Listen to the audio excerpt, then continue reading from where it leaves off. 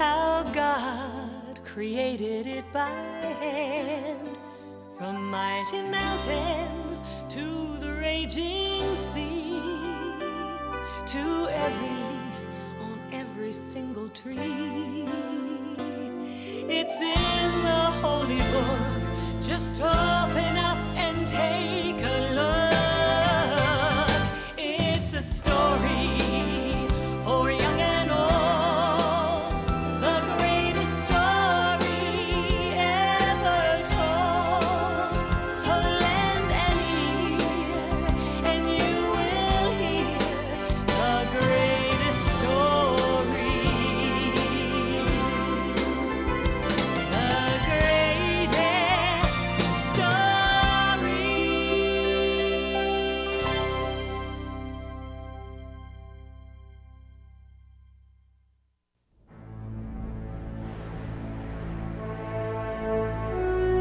Long ago, God sent his prophet Samuel to find the future king of the Israelites.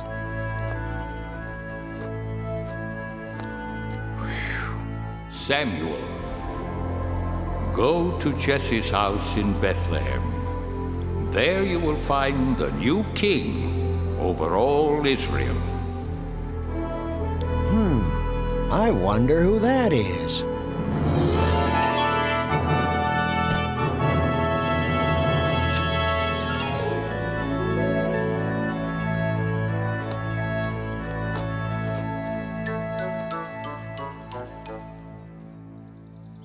My sons, come into the house. There is a guest here to see you. Huh? Oh. David, you stay there and look after the sheep. We're going inside. Jesse, you say you have 8 sons? Yes, and they are such fine young men. Here they come. Oh!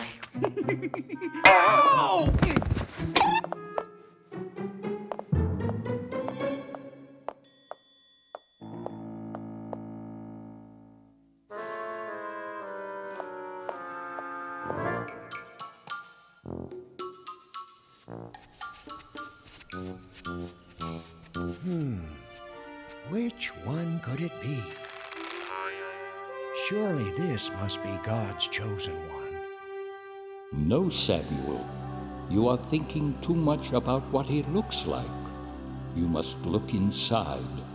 You must look at his heart. Wait. There are only 7 here. Don't you have another son? Yes, but he is the youngest and the smallest. See him off there guarding the sheep? Him? No, it couldn't be him. Could it? Thank you. I will leave now.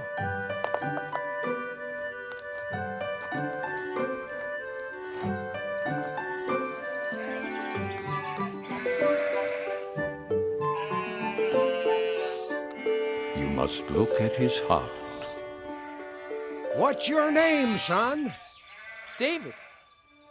God has told me that you will be the new king of Israel someday. God is my friend. He helps me save my sheep. Yes, and one day I hope you save us all. Goodbye, David. Goodbye, and God bless.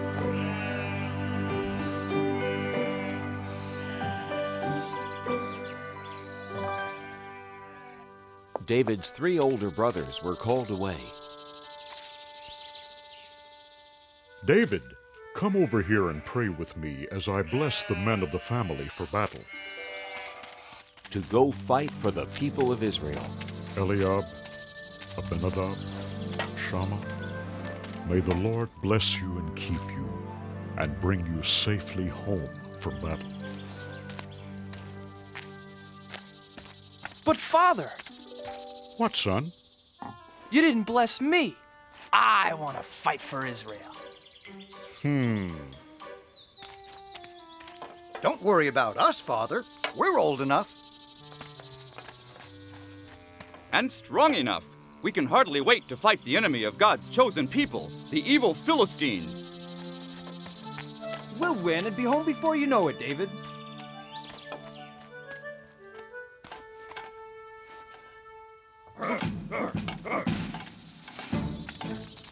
Hey, wait, everybody!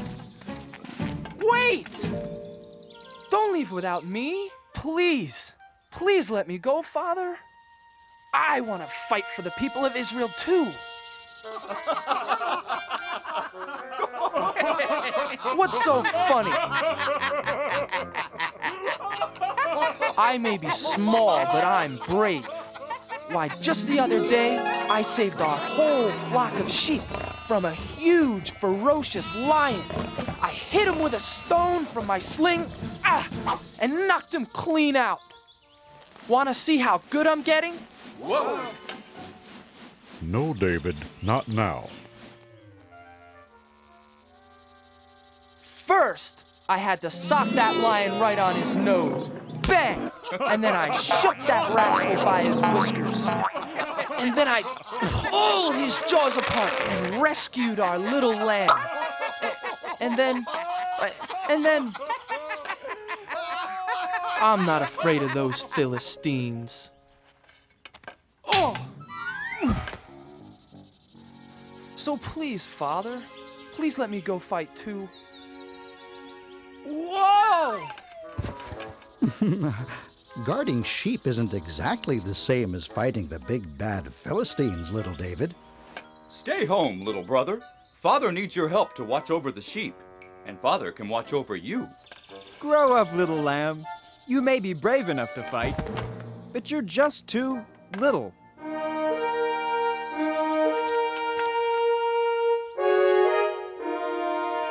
Abinadab, Shammah, time to go. Goodbye, Father. Goodbye. Goodbye. Bye. Bye. Goodbye.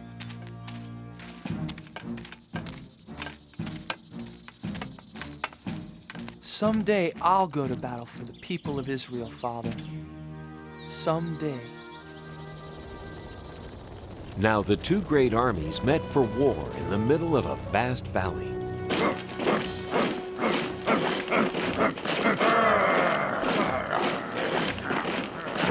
King Saul led the army of Israelites.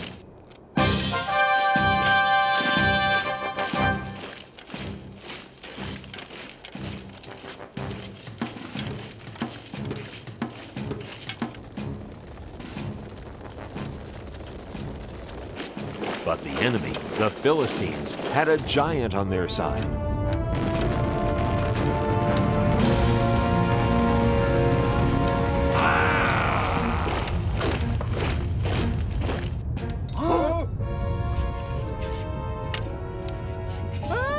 The giant came marching across the valley toward the army of the Israelites. His legs were as big as tree trunks, his arms were strong as iron, and his steps made the whole earth tremble.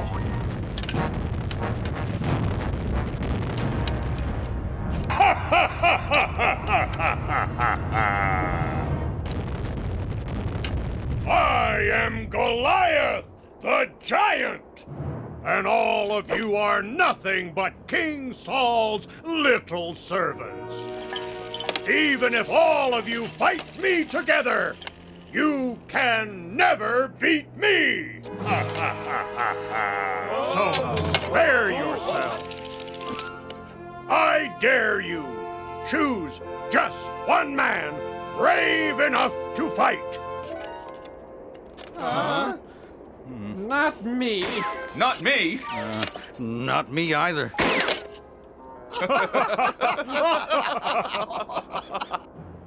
Just one man. If he beats me, all of my men will be your servants.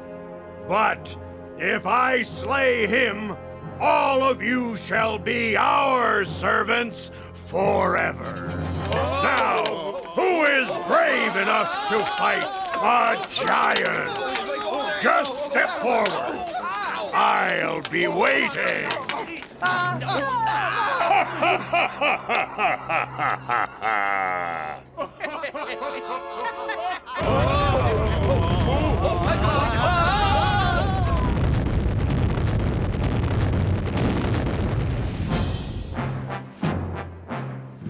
Every morning and evening for 40 days, Goliath marched to the center of the valley and gave his great battle cry.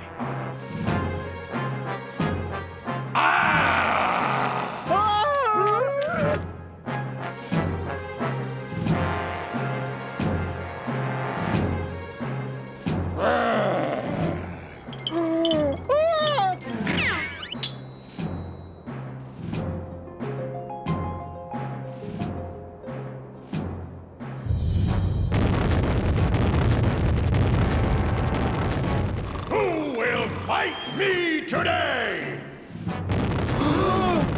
Not me. Not yesterday.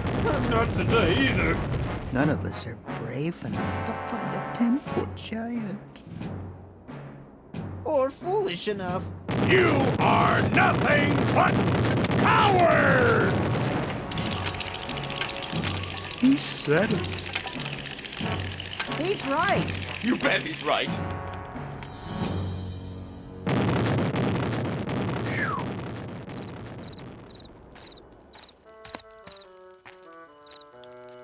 Well, what do my brothers think? Could I? Whoa! No, don't even think about it. I'll try to... Whoa! You're not risking your life for him. Maybe I'll... Neither are you, Eliab. It's not worth it. Not even to marry King Saul's daughter. Oh, but wouldn't it be great? Being rewarded with the princess's hand in marriage for beating the giant?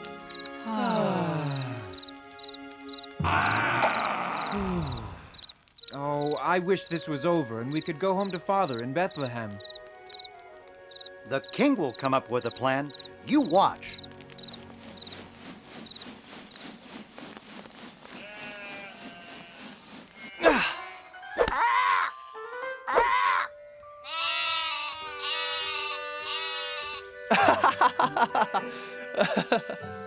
Bet I can get 5 in a row.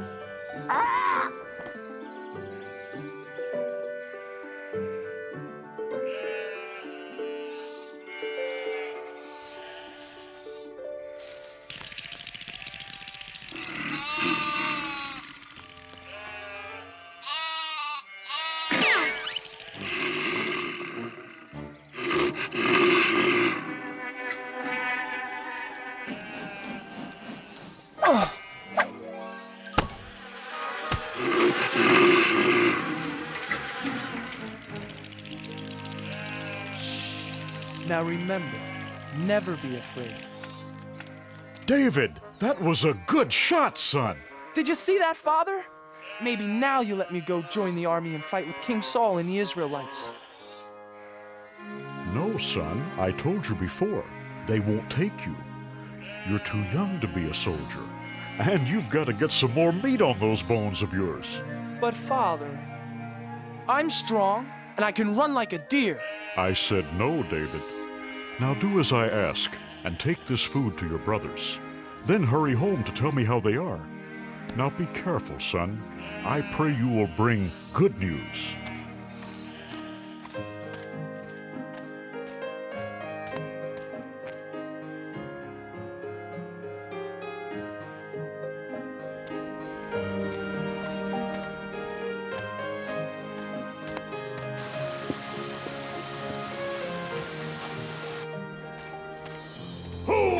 Fight me today!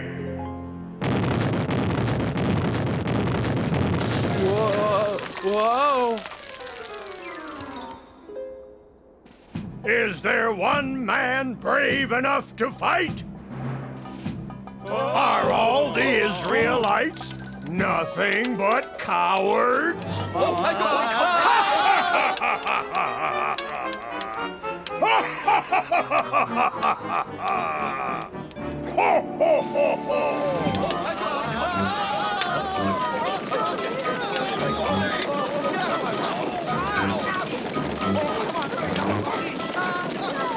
Eliab!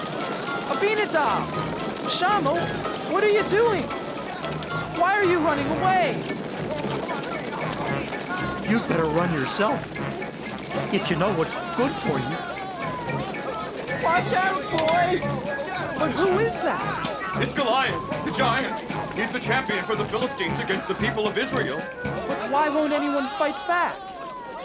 What do you mean? Look at him. He's too strong. He's over 10 feet tall. None of us could even lift his spear.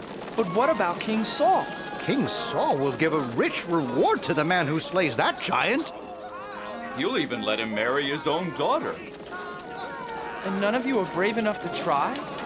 No, because none of us want to die for no reason.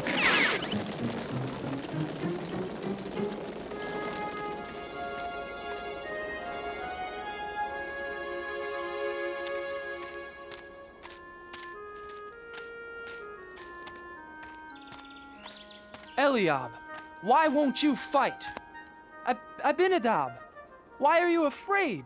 Shammah, are you afraid of the giant too? All the soldiers are afraid, little David. Yes, little brother. Aren't you afraid too? You're too young to be here at all, David. Yes, little brother. Go home and take care of sheep where it's safe. No, I can't. Someone has to fight Goliath. But who? Everyone here is afraid. I'll fight the giant. I'm not afraid. You? Yes. God is stronger than Goliath. And God will help me. Go tell King Saul, I'm not afraid.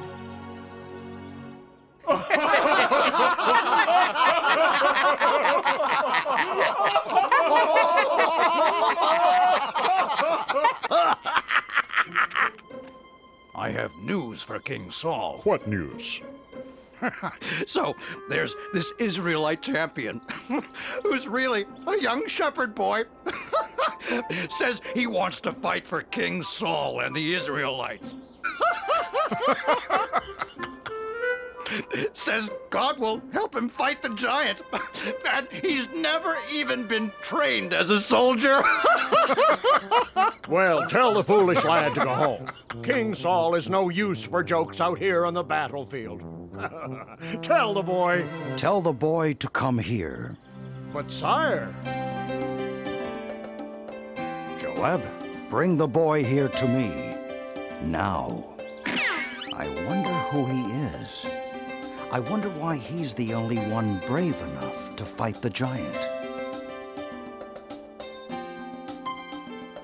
He is, I understand, a giant of a man, and I am not. His spear appears to be the size of a small tree, and all I've got is a slingshot. This Philistine is large, but I know who's in charge. I have a giant of a God, you see, bigger than the trouble in front of me. And even 9 feet tall starts looking pretty small next to the giant of a God with me.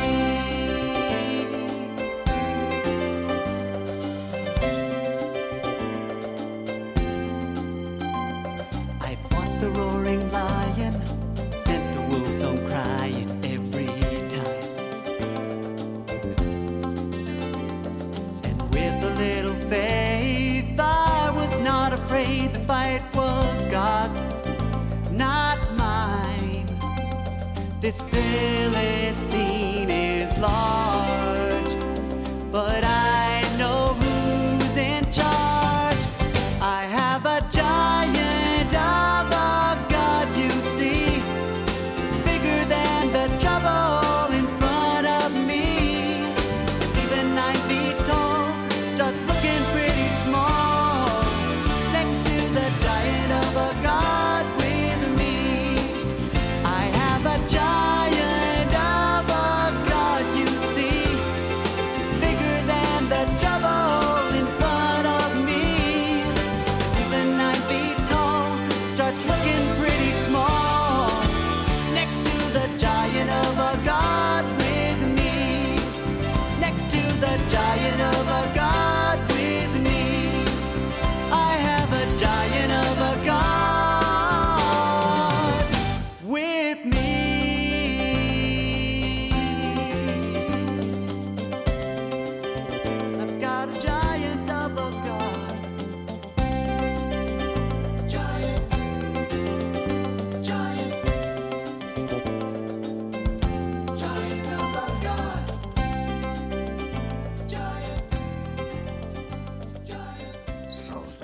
the little hero?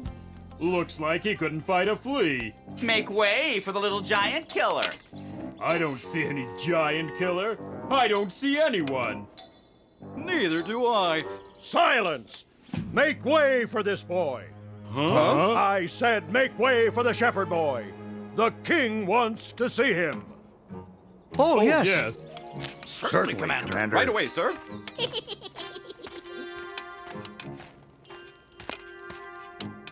Your Majesty, I am... Silence! Let the boy speak. Please, sir, don't be afraid of the giant. With God's help, I'll fight him for you.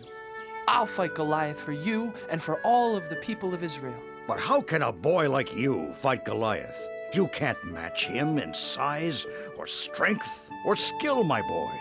Why, you've never even been trained for battle. It's true, Your Majesty. I am young and small. But God will make me strong. If God saves my sheep, God will save me from this giant. Now let me fight the giant for you and the people of Israel. Yes, little David. And may God be with you.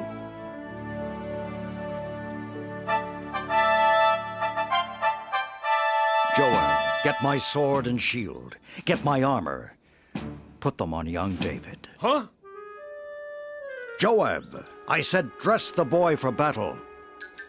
Huh? Yes. Yes, Your Majesty. Well, didn't you hear King Saul? Do as he says.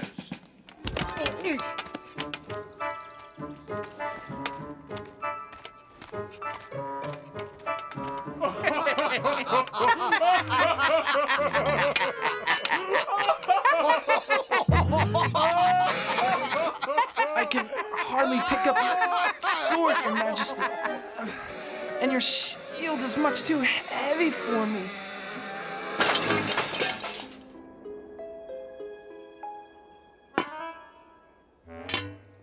But, David...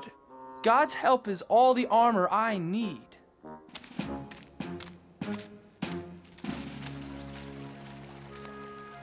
Please help me, God. Help me fight Goliath the giant for the people of Israel. Can you hear me, Goliath the giant? I am ready to fight.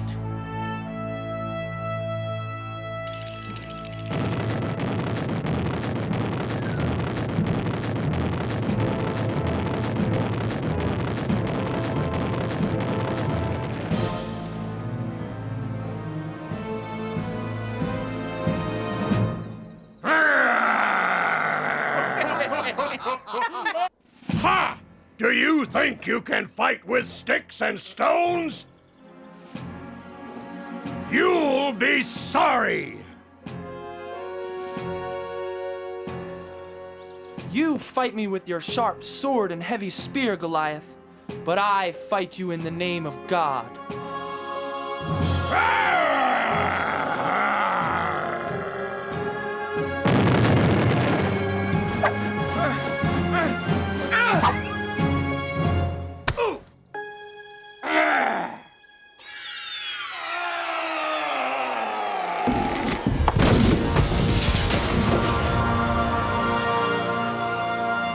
Goliath! He's dead! Hooray!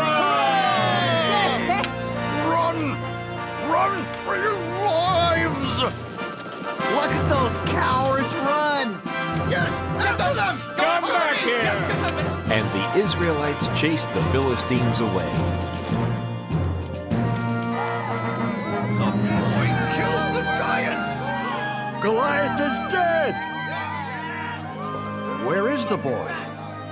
Joab, bring him here to me. Little brother! It is you! Our brave baby brother David! Bring the boy here to King Saul. Thank you, my son. Thank God, Your Majesty. And that is how little David beat Goliath the giant with the help of God. This was only one of the many great adventures God had planned for David. David the shepherd boy grew up to become a great king who served God. Throughout David's long and adventurous life, he always remembered the comforting words of God.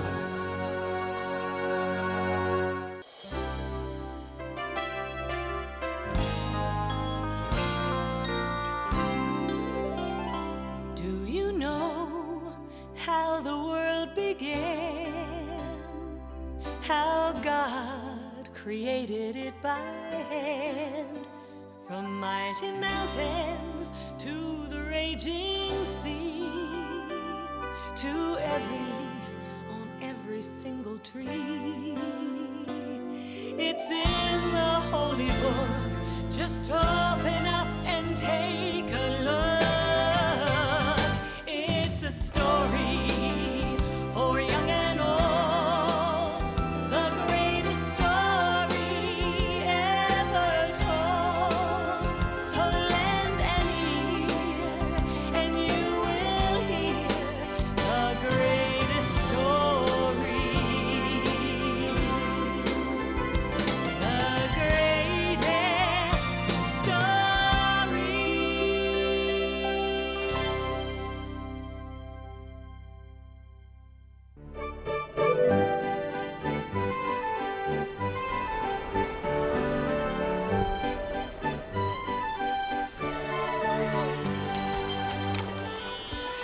In the land of Israel, there was a prophet named Jonah. A prophet taught other people about God and his love. Jonah told his friends and neighbors that God loved all people. And like God, Jonah tried to love all people and all creatures.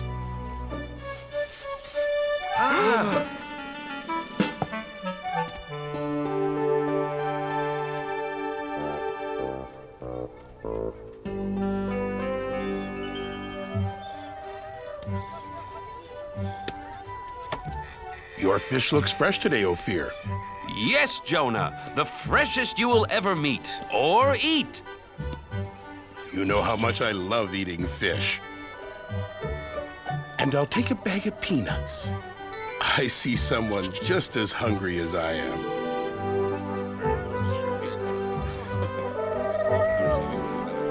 Hungry, little dove? Here, take some of mine.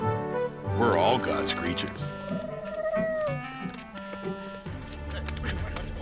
Sounds like someone's having an argument. This is my pot. No, it is mine. I saw it first. No, I did. I needed to carry water.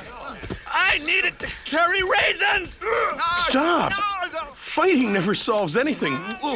Besides, you're making me dizzy. My friends, please. God doesn't want you fighting. It upsets him.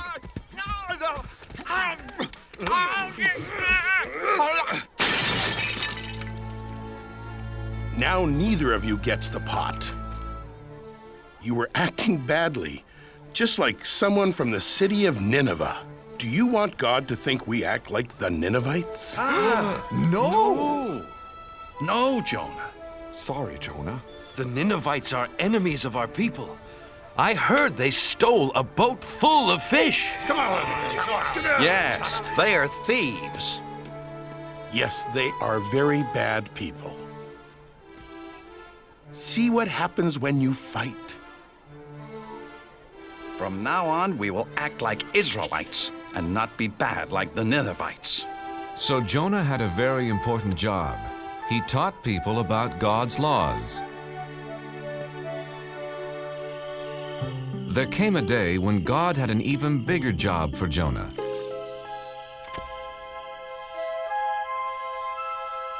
Hello, Jonah. God, it's nice to hear your voice. I have an important job for you. What is it? I will do anything for you. There are some people who are not obeying my laws, Jonah. Look what they're doing.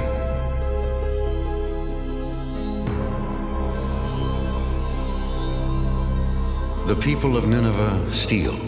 They are not kind to each other. The children of Nineveh do not take care of older people.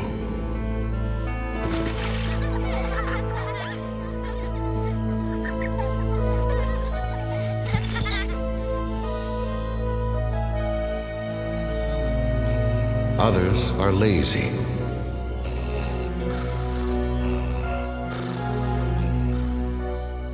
And their king pretends not to see the problems.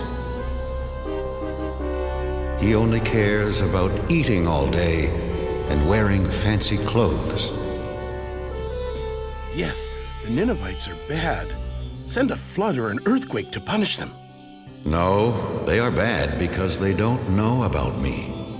No one has taught them my laws. Jonah, your job is to go to Nineveh and tell them about me. Me? Go to Nineveh? I can't. Please give me some other job. Tell them of my love.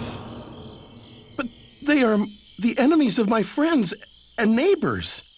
You must go, Jonah, right now. In 40 days, I will punish them for being bad.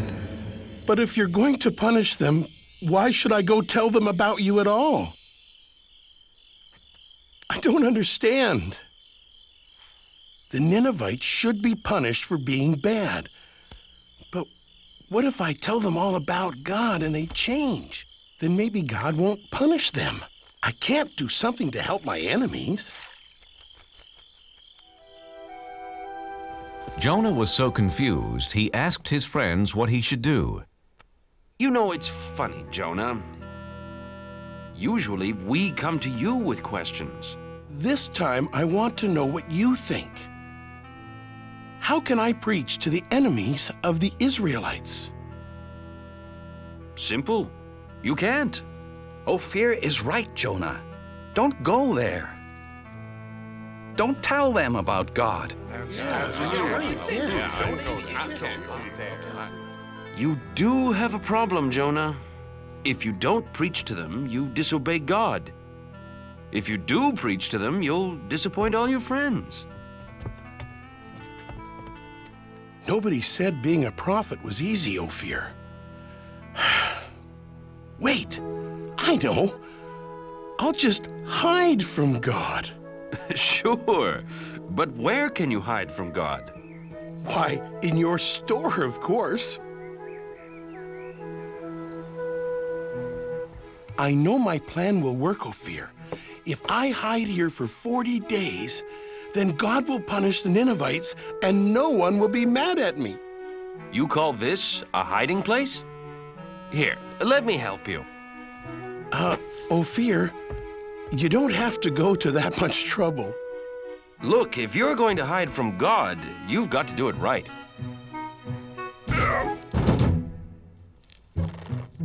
There! And my shop's never been cleaner. Ophir, do you have any flour for baking biscuits? Yes, in that basket. There. No! Wait! No! No!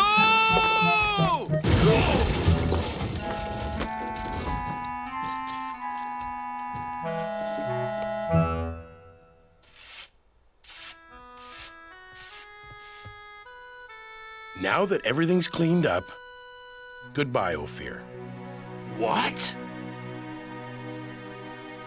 But Jonah, why are you leaving?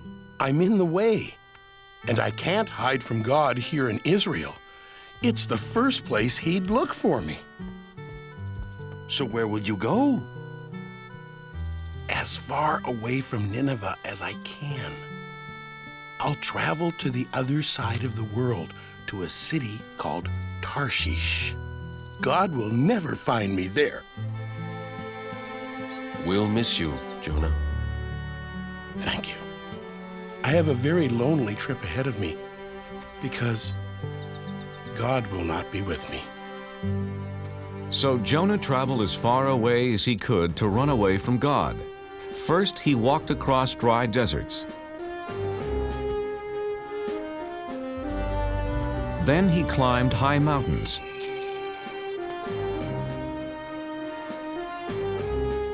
He finally came to the town of Joppa and found a ship that was going to sail for Tarshish.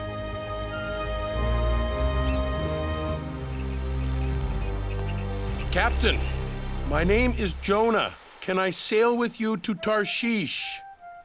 Sorry, Jonah. This ship only carries sailors and cargo. Besides, it's bad luck to bring a stranger on board, you know. The sailors on this ship weren't Israelites. They believed in many different gods. Ahoy, mate! Help me with this statue. Sure. Why not? What? Please, Captain, I must sail away with you. Why? Because I am running away from God. Why? Because he gave me a job to do and I won't do it. I must hide so he won't find me.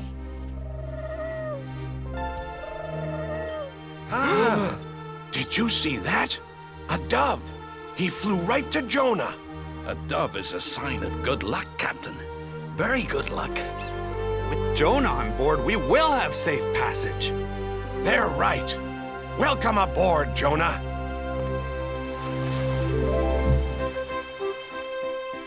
So Jonah set sail across the vast sea, headed to faraway Tarshish. Jonah saw that the sailors didn't pray to God. They worshiped statues made of stone. Excuse me, what are you doing? Feeding the god of water. If he has a full stomach, he'll make the seas calm. But this isn't a god. It's just a rock. My God is the real one. He created the sea, the sky, the animals, all of us, everything. One God created all that? I don't think so, Jonah. See, this is the sun god, the god of the wind, the god of plenty. With so much in the world, you need a lot of gods. Yeah, no one god can rule over everything.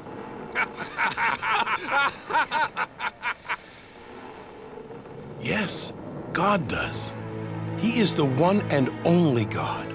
Well then, if he is so wonderful, why are you running away from him? He wants me to go to Nineveh and tell them about him.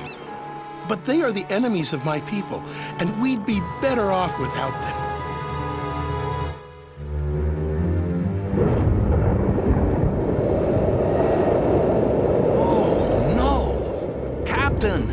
I've never seen a storm like that. Me either. We're in trouble. Whoa!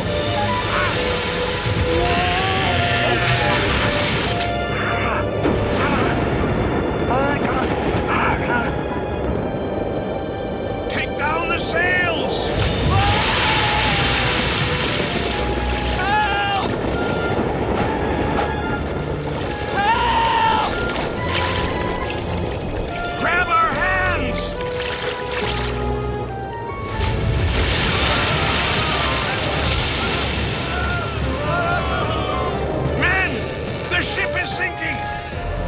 Toss the cargo overboard!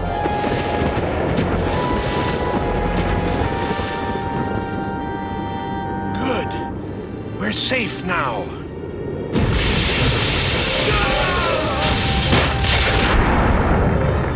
No! Nothing can save our ship. Wait! What about the gods? Quick, everyone pray to the gods! The sailors prayed to their gods, but the storm just grew stronger. Someone has brought our ship bad luck. Very bad luck. We must find out who it is. Let's throw lots. Then we'll know who brought this storm. The captain and his crew, being superstitious, believed that pieces of wood and bone would tell them who brought bad luck to their ship. There! The lots point to the man who brought us bad luck. It's Jonah! Where did you come from? And who are your people? I am an Israelite, and I worship the God of heaven. I'm running away from him. And he has found you. Jonah, what can we do? How do we make the storm go away? Throw me overboard. You must save yourselves. Please, Captain. We have no choice. We must throw Jonah into the sea. His God is more powerful than any of our gods. Jonah, I'm sorry. We've done everything we could do. I know, Captain. It's not your fault. I made God angry. It's me, not you, who should be punished. God of the Israelites, we're sorry for having to throw Jonah into the sea.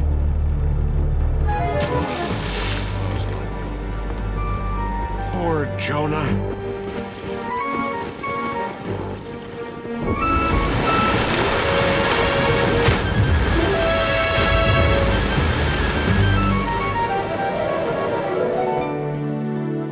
May your God forgive you, Jonah.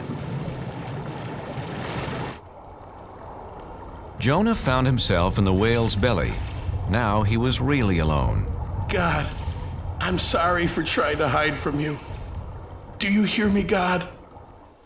Jonah prayed to God for 3 days and 3 nights.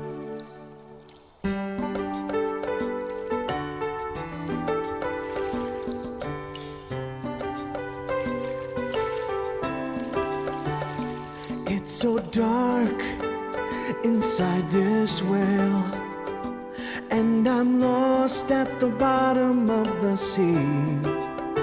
I was a fool to run from you. Now I know just what you want from me. In the belly of a whale, one day has gone by. I promise to be true, and all you ask I'll do. In the belly of a whale, oh please hear my cry. Never will I hide. Your word will be my guide. From the belly of a whale, what can I do to thank you, Lord? What offer can I make? Look in my heart and you will find my life is yours to take. In the belly of a whale, 2 days have gone by. I promise to be true, and all you ask I'll do. In the belly of a whale, can you hear my cry? Never will I hide. Your word will be my guide. From the belly of a whale, now I can feel you near. I know that you are here.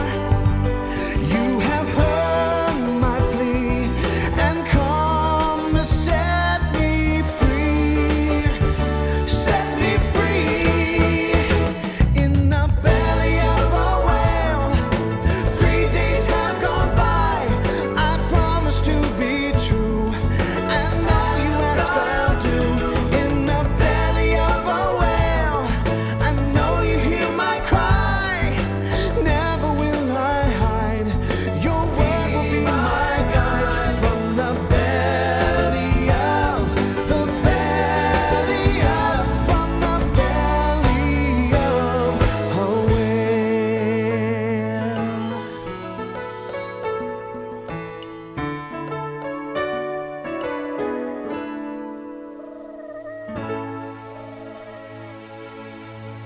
After that, Jonah was no longer alone. Hello, Jonah. Oh, God, I'm so glad that you're here with me. You tried to hide from me. Oh, yes, and I now know that was really, really wrong. Jonah, you have learned your lesson. Come on, let's get you out of here.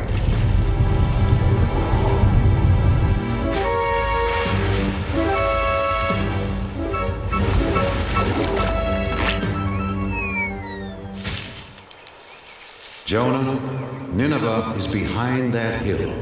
Hurry, go tell them about me and about my love. God, I'm ready to do it now. So Jonah went to Nineveh. And what he had to say was so wonderful. All of the people listened. They believed, and best of all, they changed. God says we shouldn't steal from each other. We are all brothers and sisters in this world. Would you steal from your own family? God says we shouldn't hurt anyone weaker than us. Since we are all God's children, we should protect each other. Children, stop. God says we should honor our elders. Don't forget, they helped raise us and looked after us. Even the children were changed, and they gathered around Jonah just like sheep around their shepherd. Hey, farmer, God says we all have jobs to do, and we should work hard. We should listen to him since he's the one who gave this wonderful world to us.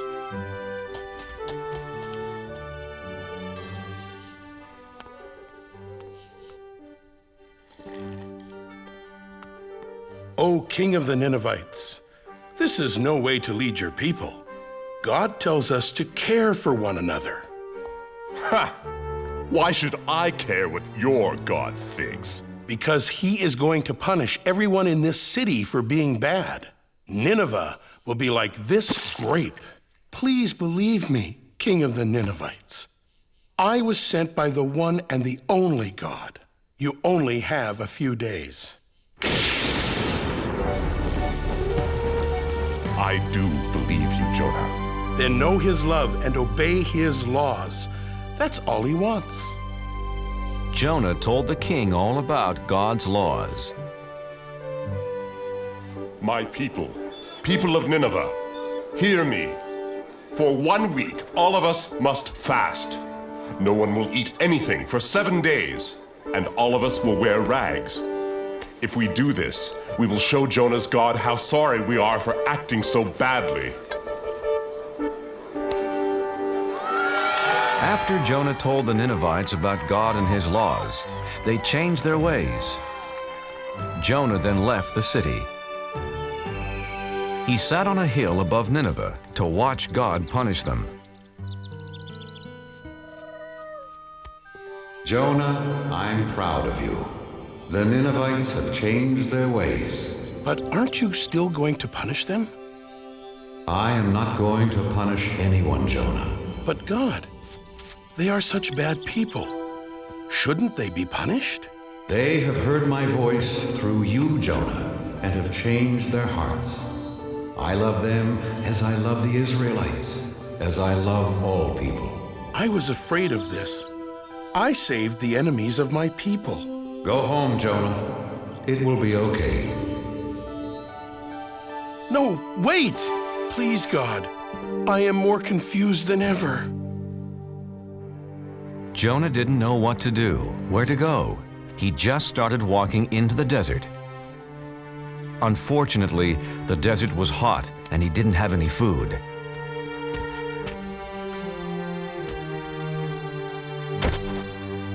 I'm so tired, hungry, and thirsty.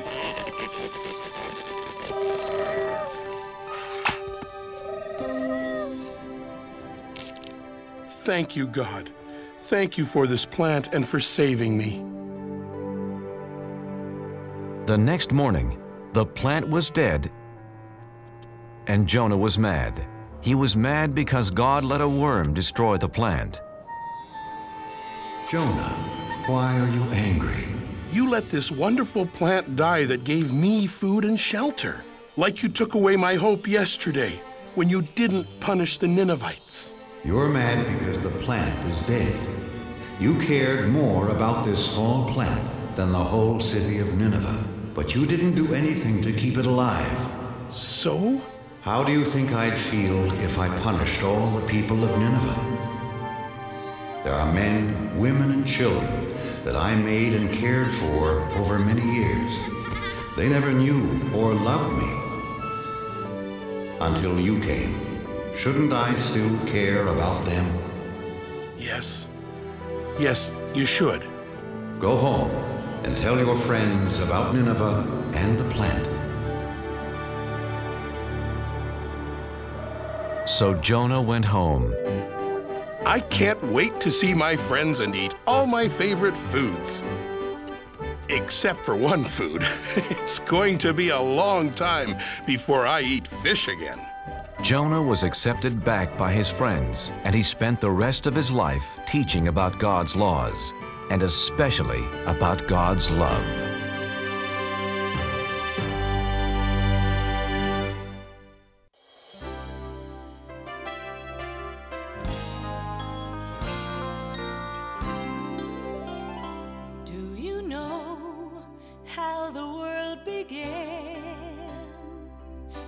Oh, God created it by hand, from mighty mountains to the raging sea, to every leaf on every single tree. It's in the holy book. Just open up and take a look. It's a story for young and old, the greatest story ever told. So lend an ear and you will hear the greatest story. The greatest story.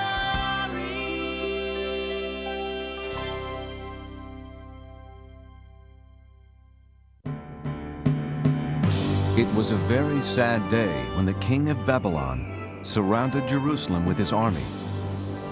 His name was Nebuchadnezzar. Attack!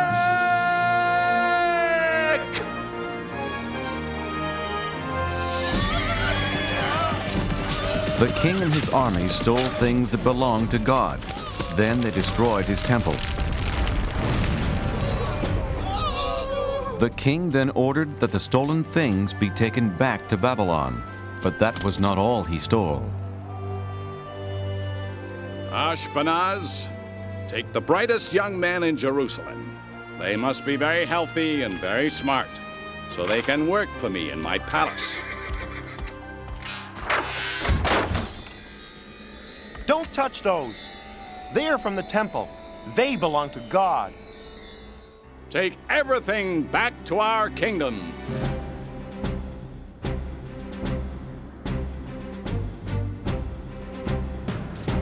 So the holy cups and plates belonging to God and Jerusalem's finest young men were carried hundreds of miles away to Babylon.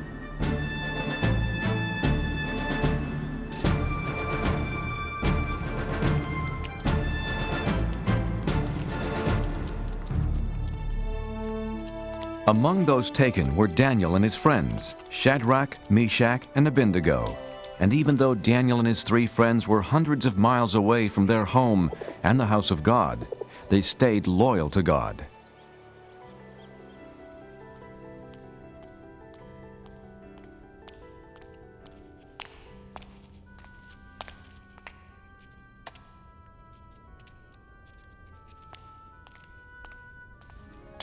Are you studying hard?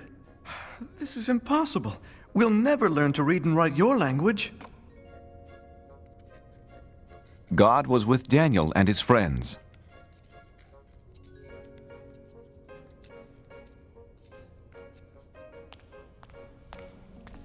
Your language is very interesting, Your Majesty. Teach us more. God gave them more wisdom than the other young students, and they loved him for it.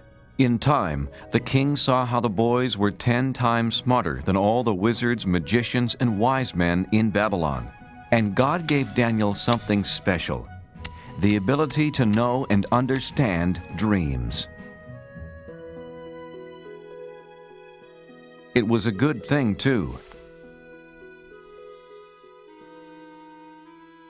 King Nebuchadnezzar began having a strange dream. Arioch! A dream that kept him up night after night. Bring me my best magician, wizard, and wise man. They must tell me what this dream means. Well, what are you waiting for? On my way, O king. Sleep, sleep. I've got to get my sleep. O king, live forever. What do you want to know? Ask any question. We have all the answers. Thank the gods. I have a most important question for you, magician, wizard, and wise man. No, he's the wizard. He's the wise man. He's the magician, O king. Yeah, sure. Whatever. Do you want to know what is colder? Snow or a dog's nose? Or how to turn goat's milk into cloth? Or the number of giants living inside the earth. No, no, no! I have been having a very strange dream night after night. That's simple. Piece of cake. No problem. So tell me what it means. Okay, but tell us what your dream was. Then we'll tell you what it means. Oh, no. If you are so smart, first tell me what I dreamed, then tell me what it means. You want us to tell you what you already know? Then tell you what you don't know? But you'll know if we know what you already know? Yes, yes, yes. I knew you were smart. Are you kidding? No way. Forget it. Tell me what I dreamed right now, or I'll punish all of you. But no one on earth can do such a thing. Only the gods can tell you that. And they don't live on Earth. That's it. Now I'm mad. I'll not only punish the three of you, but Ariok! Get rid of all the wizards, magicians, and wise men in Babylon! Well, what are you waiting for? On my way, O king. Ariok went to Daniel's house. He told him about the king's order to punish every wise man in Babylon. Wait, Ariok. Please, don't harm anyone tonight. Daniel, you're my friend. I'll wait, but only until tomorrow morning. Let's pray, my friends. God must help us understand the king's secret dream. No one should be harmed over this. Wake up, Daniel. I've come to explain the king's secret dream to you. Thank you, God. Oh, king, there's someone here to tell you what your dream means. Impossible. Who could be smarter than my wizard, magician, and wise man? One of the captives from Judah. You can tell me about my dream? No, not I. Is this some joke, Ariok? But God in heaven can explain all secret things.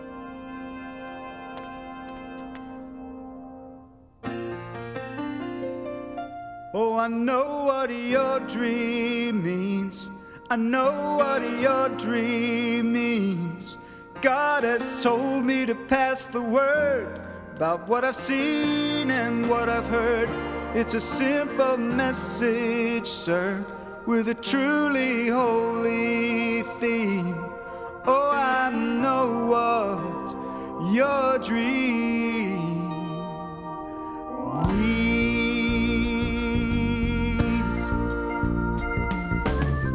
Oh, King Nebuchadnezzar, believe me, it's my pleasure to come here to you and shed some light. I've been praying to God, and this may sound awfully odd, but I understand the dream you had last night. Saw a statue with a head of gold. He was bronze and iron with big clay toes, symbolized the kingdoms of this earth. The golden face that I saw shining means down here you're the #1 king. I'm giving you the facts for all they're worth. Oh, I know what your dream means. Oh, I know what your dream means. God has told me to pass the word about what I've seen and what I heard. It's a simple message, sir, with a truly holy theme. Oh, I know what your dream means. Now the rock that rolled on down and brought the statue to the ground shows that earthly kingdoms soon will pass.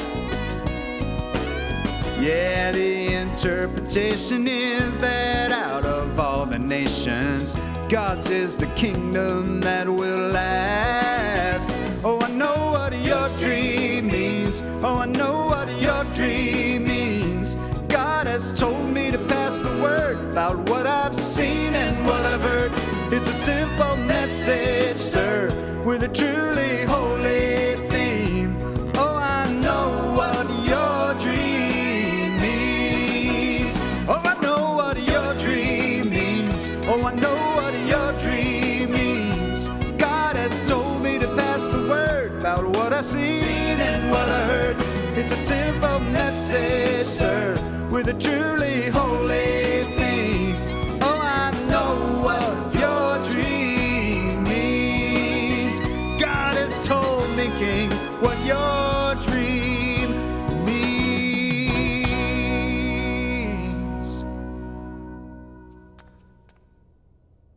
Exactly right. You are smarter than all of my wizards, magicians, and wise men put together. Not me, sire. God told me this secret. Not because I'm greater than anyone else, but so you can know what it means. But what does it mean? You're king for now, but neither you nor your kingdom will last forever. But God's kingdom will last forever.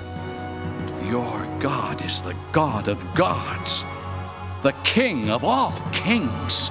Your God tells people things they can't possibly know. You deserve a reward. From this moment on, you will rule over Babylon for me and be in charge of all my wise men. O king, I beg you, do not punish them. Of course, anything you ask. What was your name again? Daniel. If I am to rule, I need help. I have 3 wise friends. Make Shadrach, Meshach, and Abednego leaders of Babylon as well. It shall be done, Daniel. Many years passed, and after King Nebuchadnezzar left the throne, his son Belshazzar became king.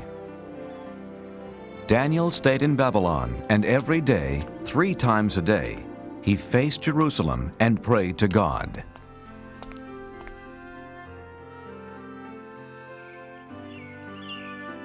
After so many years, Daniel was completely forgotten by the new king, Belshazzar.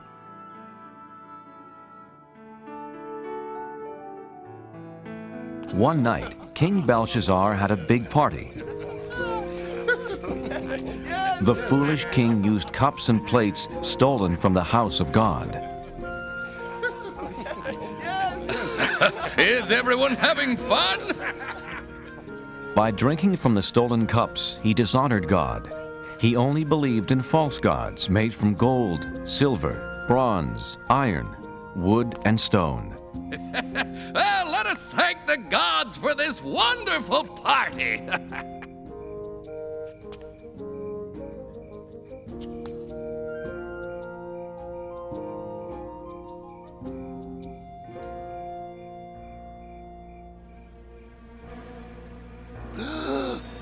What is that?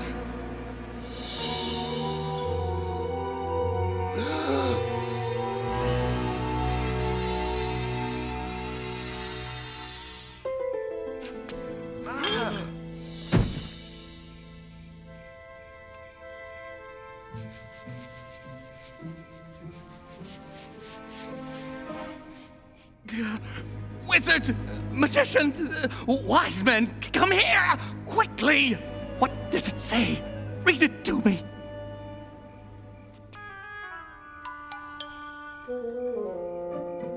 Many, meany, tickle person. Many, meany, tickle person. Tell you what, anyone who can read those words gets a gold chain. Eeny, meeny, tackle, parsnip. Eeny, meeny, tackle, parsnip. Eeny, meeny, tackle, parsnip. How about this? A fine purple robe fit for a king. I'll even make you 3rd highest ruler in my kingdom. Impossible. Infeasible. Inconceivable. Is there no one in my kingdom who can read these strange words? I know of someone, my son. Tell me, Mother, who is it? In the days of your father, this man had wisdom like the gods. Call for Daniel. Are you Daniel? The one who believes in the God who created heaven and earth? Look, the gold chain, the purple robe, and 3rd highest ruler in the kingdom. Everything is yours if you can read these words. King Belshazzar, keep your gifts, or give them to someone else.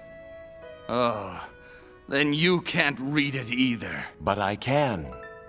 And I will tell you what it says. Your father was so proud and stubborn he lost his kingdom. God rules over everything on earth, and he decides who will be king. You know all this, but you aren't sorry for the terrible things you've done.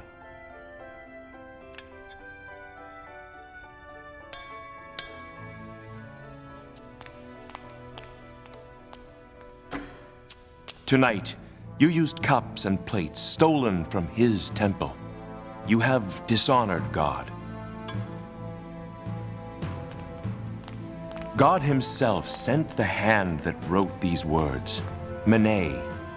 God has counted the days until your kingdom will end. Tikal, you are not good enough to be king any longer. Upharsin, your kingdom will be given to some other people. Daniel, I know you speak the truth.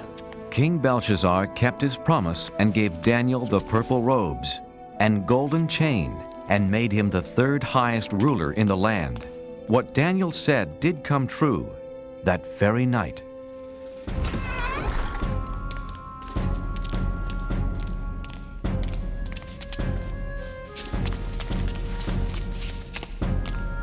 Another ruler, King Darius, took over the kingdom.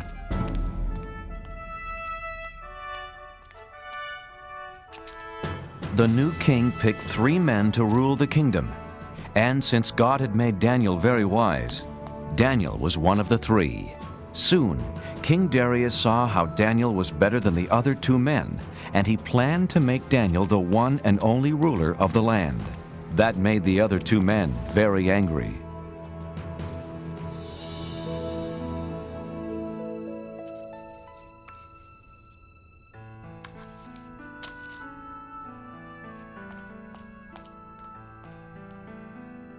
The 2 mean wise men wanted to make Daniel look bad. But he always told the truth and was not lazy nor dishonest. We must make Daniel look bad. But how? He is just too good. I have an idea.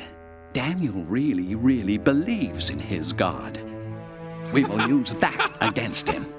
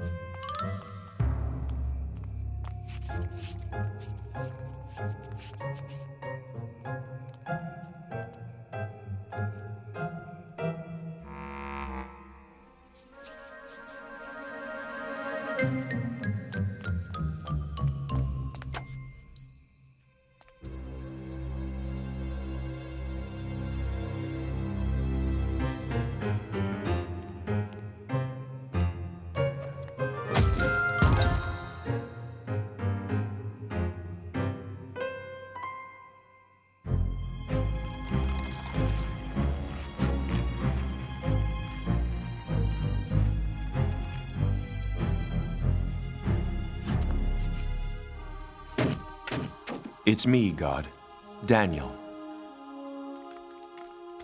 I was right. Daniel faces Jerusalem and prays to his God 3 times a day. This plan will work. I can't wait to tell the king. Hey, it's my plan. I'll tell the king. Not if I get to him first. Why, you...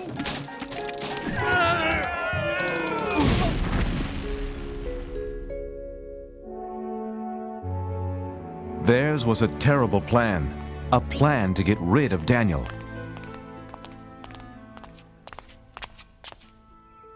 Oh, King Darius, you have many enemies. And we know how to find them. For 30 days, let's have a holiday throughout the kingdom. For 30 days, no one can pray to any god or any human except to you. I kind of like the sound of that. But here's the best part. If they don't pray to you, They must be your enemy. So we throw them into the lion's den. By the gods, I mean by me, I like it. A holiday for 30 days. Yes, a great holiday. A feast like no other. I must tell Daniel.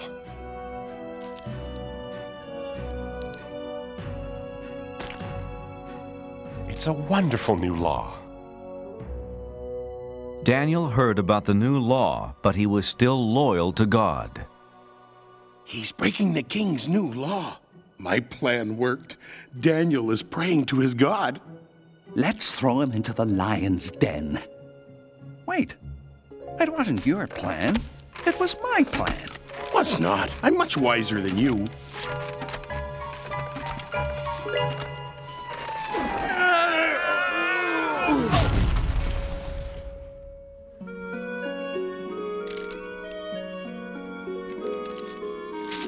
Oh, King Darius, we found someone who doesn't obey your new law. Unbelievable! Who is this terrible person? He is the Israelite, Daniel. No, not him.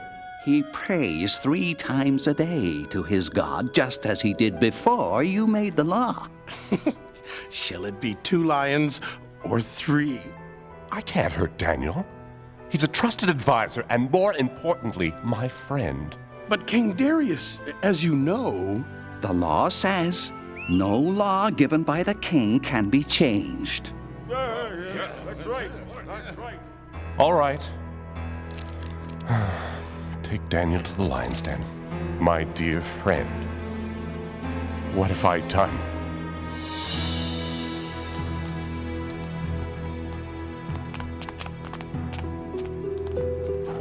I'm sorry, Daniel. I don't want to do this. You have always been loyal to your God. Maybe he will save you from the lions. Don't worry. I won't be alone down there.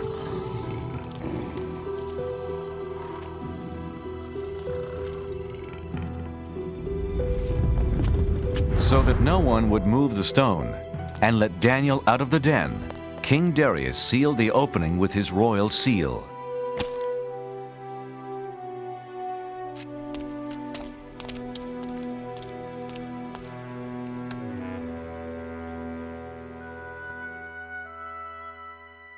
King Darius could not sleep that night.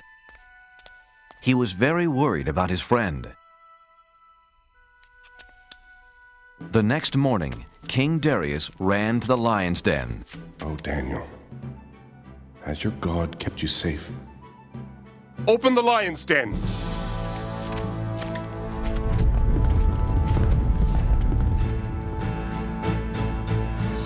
But there was nothing to fear. You're up early, King Darius. Daniel was safe and sound.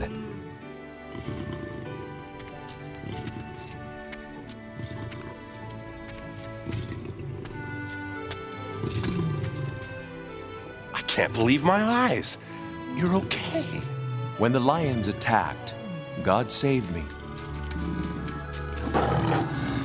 He sent an angel to close their mouths. The lions didn't hurt me. Because God knew I hadn't done anything wrong. And I haven't done anything wrong to you, O King. Daniel, I'm so happy. And you call yourselves wise men? Take them away. That was a terrible plan. Don't look at me, it was your big idea. Was not. Was too. King Darius wrote a letter to everyone in the world. Peace and happiness to all.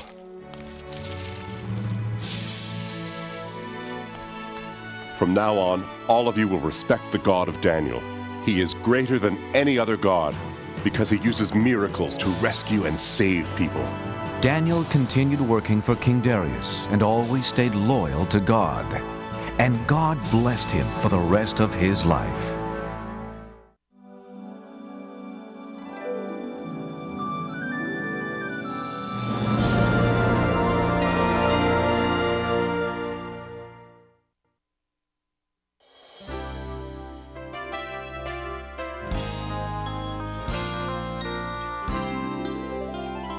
Do you know world began, how God created it by hand. From mighty mountains to the raging sea, to every leaf on every single tree. It's in the holy book, just open up and take a look. It's a story for young and old, the greatest story ever told. So lend an ear and you will hear the greatest story. The greatest story.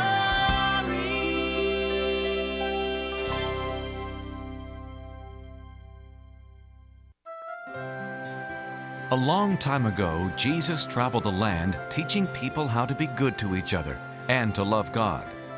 Many people listened and learned from his stories, but some didn't understand and had questions. What's going on? What are you doing, Jesus? You are sitting with sinners. How can you be a teacher sent by God if you speak to tax collectors? These men take our money and give it to the emperor. We've even heard you eat with these men. They have turned their backs on God. I'm sure God will have nothing to do with them. Why should you? All people are special to God. Let me tell you a story. Once there was a shepherd with 100 sheep, but he lost one of them. Jesus told how the shepherd wanted all of his lambs safe. He looked and looked.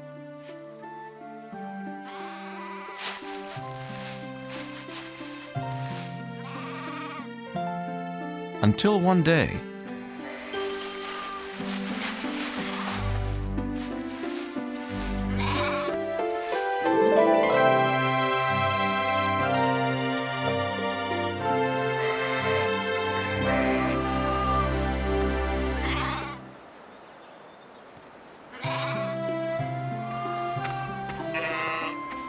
the shepherd had a big celebration because he had found what he had lost.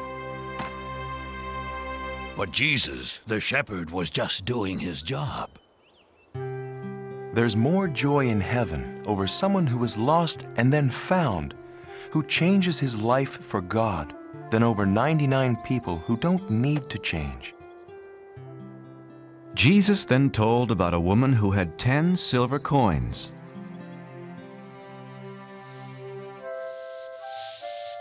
But she lost one of them. When the woman discovered she had lost the one coin, she was very upset.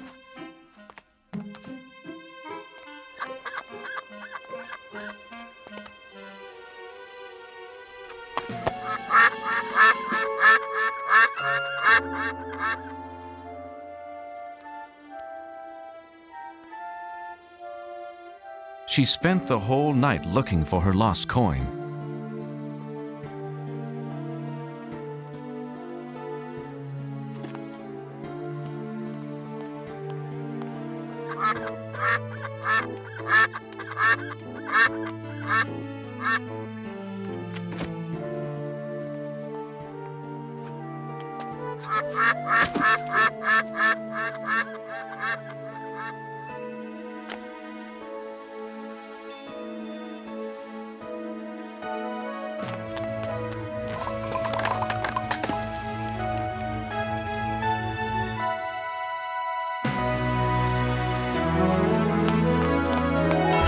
She told her friends and they celebrated.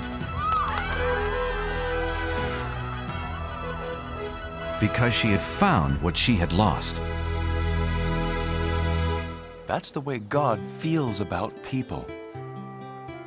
In heaven, the angels sing whenever a person says he or she believes in God and wants to live a better life. But Jesus, in your stories, the shepherd and the poor woman lost valuable things. And all sinners, especially tax collectors, are worthless, bad people. There's another story.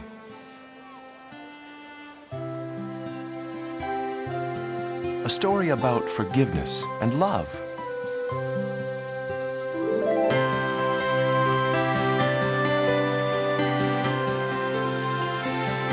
There was once a man who was both a wealthy farmer and a loving father.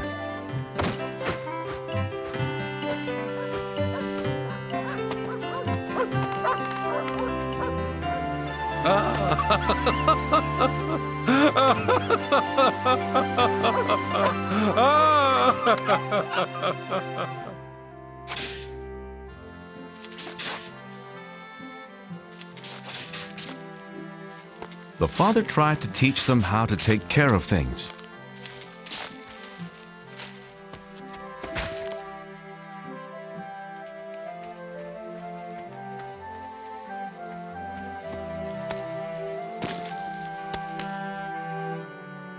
Thank you, Reuben.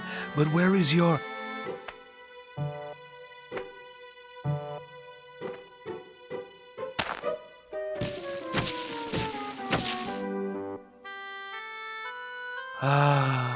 Benjamin. Even though his sons were very different, he loved them both the same. The father hoped they would grow up to be hard-working farmers.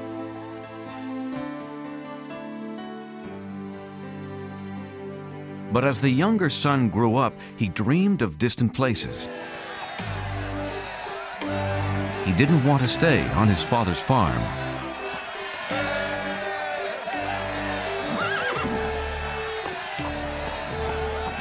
The son decided to leave his home the very next day.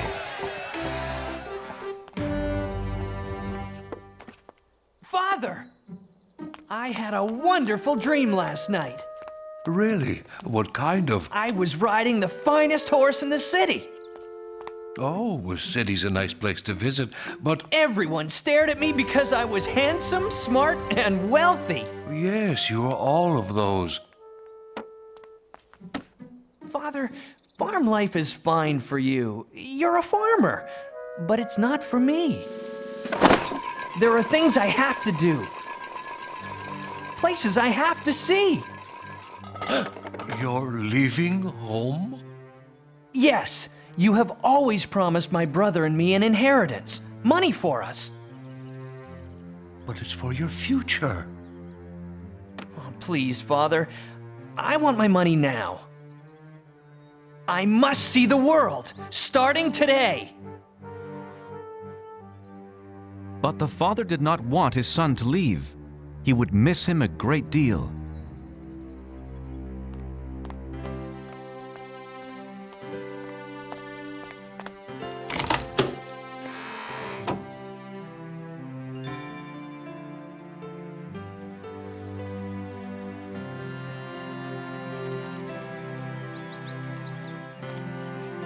Oh, thank you, Father. I'm rich! Hey, that's not fair. Benjamin can't take his money and leave like this. If that's what he wants, he can do it.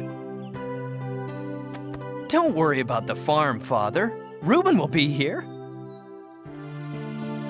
But I care about you. I'll miss you, my son. I'll be all right.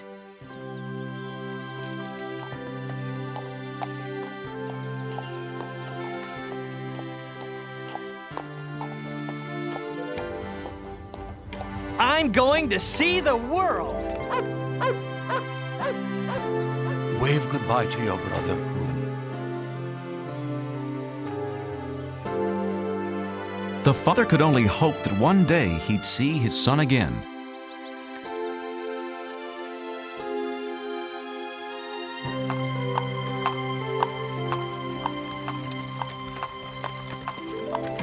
No more dirty hands, no more backaches, and no more work.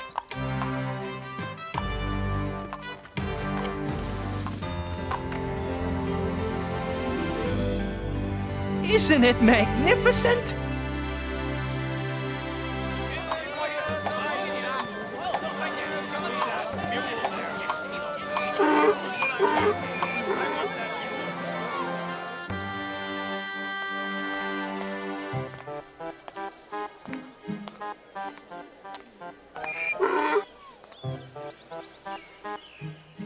It was the son's first time out in the world, and he wanted to buy everything he saw.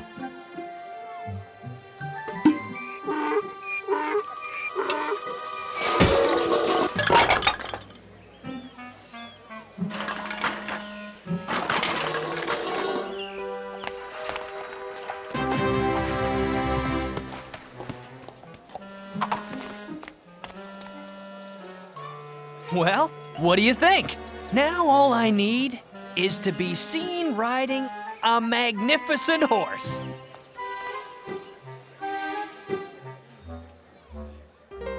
$37, $38, $39, $40. You have bought the finest horse in my stable. Well, I deserve the best, you know. Do you want that mule anymore? Nah, he reminds me of my father's farm.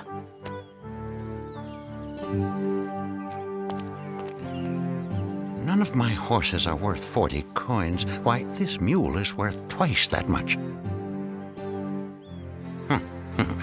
The fool doesn't care how he spends his money. I see something else to buy. I don't care what it costs. I must be seen riding through the streets today. Whoa! Horsey! Whoa!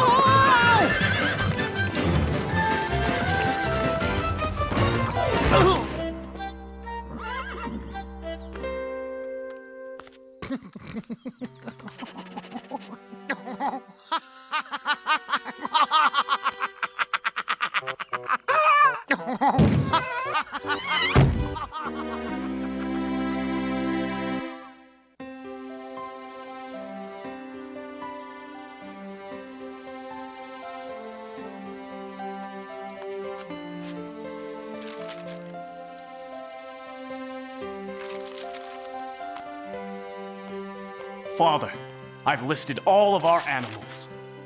Thanks, Reuben. That was a lot of work. I was just thinking about your brother. I'm sure you miss him as much as I do.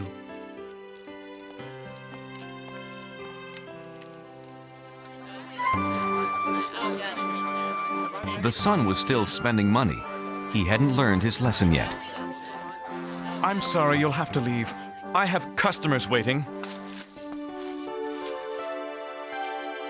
I beg your pardon, sir. How about a big fluffy pillow? The boy still only thought about himself. Ladies and gentlemen, for your dining pleasure, be Ira and his funny monkey.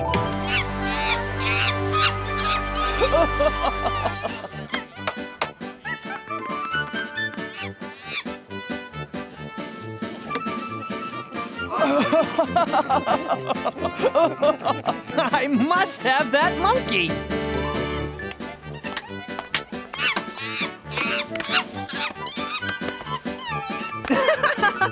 Whoa!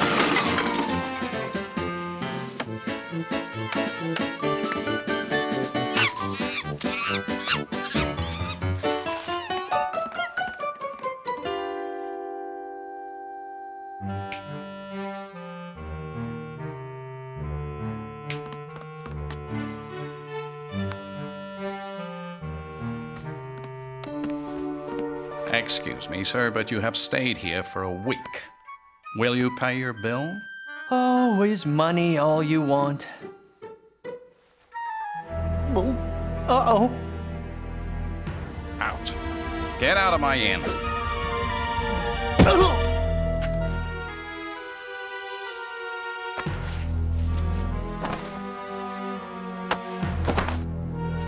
this will pay for your bills. Benjamin was now alone and very hungry. Well, what am I going to do? For the first time in his life, the son had to beg for food.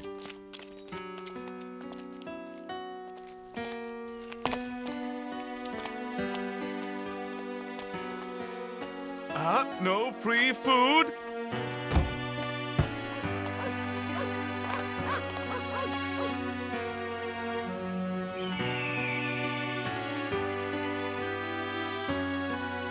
The boy was so hungry, he needed to find work, any work. But the only job he could find was the worst possible.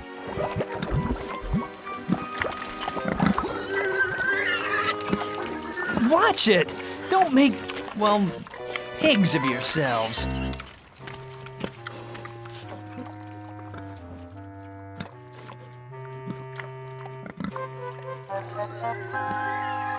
Oh, I'm so hungry.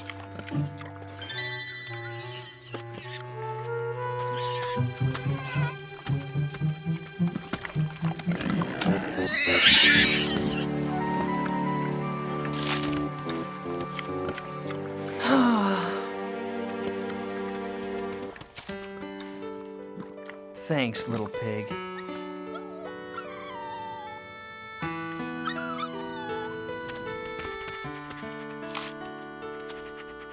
I've been acting so foolishly. A pigsty is fine, if you're a pig. But it's not for me. At my father's farm, everyone, even the helpers, have a place to sleep, enough to eat. Wait a minute. I'll go home. Well, father won't want me back as a son. Not after the way I treated him. But anything's better than this mess. Hey, he might give me a job on his farm. I'm never gonna snap my fingers like that ever again. So the son decided to go home, and he hoped that his father would not send him away.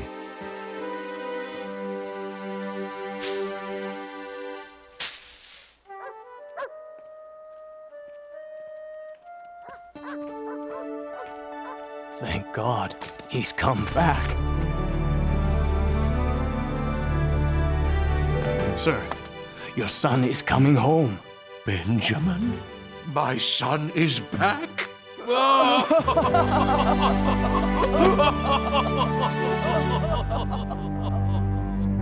My brother is back. This is a very bad idea. My father won't even want to talk to me. Uh-oh, too late. Is he going to be mad? Father, I'm sorry for leaving, and now I only ask to work in your fields. I shouldn't even be called your son anymore. Oh, welcome. Oh, welcome home. I'm so happy you're safe. What? Let's have a big party. Father? I don't understand. Send for food, lots of food, and get some musicians. My son has returned home.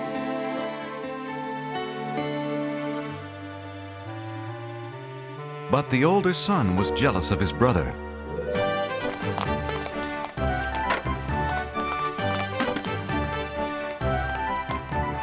Whoa! Out of my way.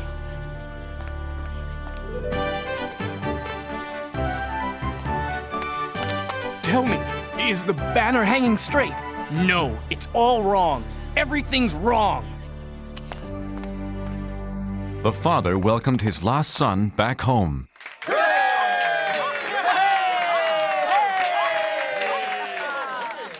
And the son realized how much his father loved him.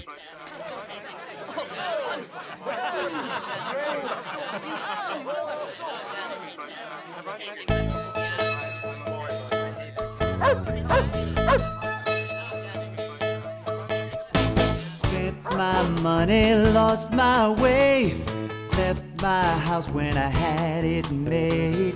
Just a slave to a broken heart till I found my father's open arms. Feels so good to be home again.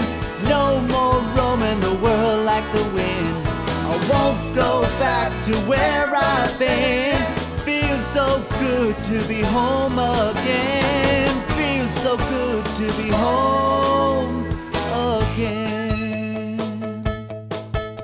My boy is back, yes, it's true. Set the table, prepare the food. Watch me dance, bless this day. So good to know he's home to stay. My lost son is home again. No more roaming the world like the wind. I don't care where he's been. My lost son is here again. My lost son is home again. I never thought my father would welcome back a boy like me. Now I can hardly believe the celebration feast. My lost son is home again. No more roaming the world like the wind. I don't care where he's been. My lost son is home again. Feels so good to be home again. No more roaming the world like the wind. I won't go back to where I've been. Feels so good to be home again. My lost son is home again.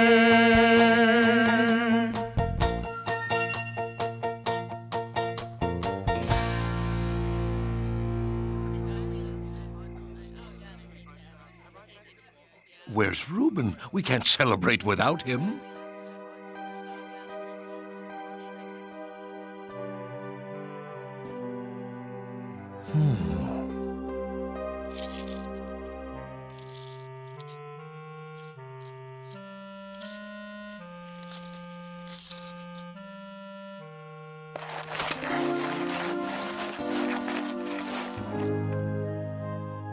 You're missing Benjamin's party. I won't go. It's not fair. Father, I stayed with you and helped you with the farm, but you never gave me a party. But as soon as my lazy brother wanders back home, he gets a feast. My son, anytime you want a party, you'll get it. Huh? I love you with all my heart, but today is something special. Your brother has returned. Like the tree we planted when you both were little. In the winter, it's empty and you might think it's dead, but in the spring, it comes back to life. I'm happy because I thought my son was dead, but he's alive, and now he's safe here with us. Come, celebrate with me.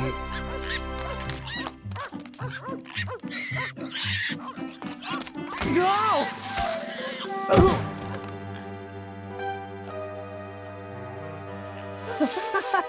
Help! Reuben! I've been a thoughtless brother. Can you ever forgive me? Welcome home, brother.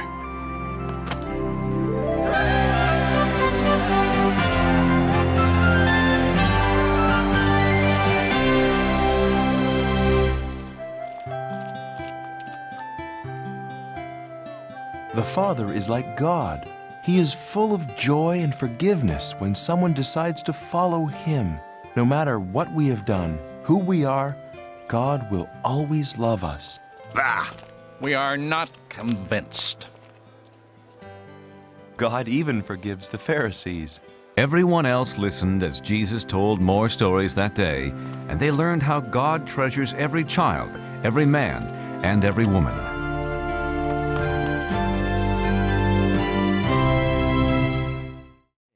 God separated the water from the dry land.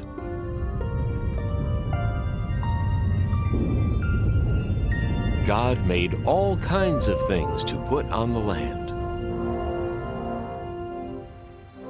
There were rocks and mountains, valleys, deserts, and beaches. There were big islands and little islands. There were oceans and seas, rivers and lakes. But there was still more to come on the third day, because God wasn't done yet. It was time to make all the plants. God made tall trees and short bushes, vines, ferns, leaves, and flowers.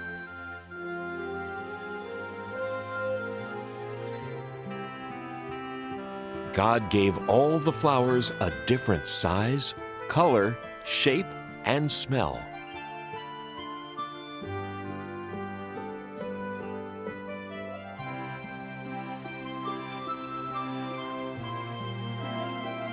And all the grasses and plants and trees that make seeds and fruits were made on the third day too.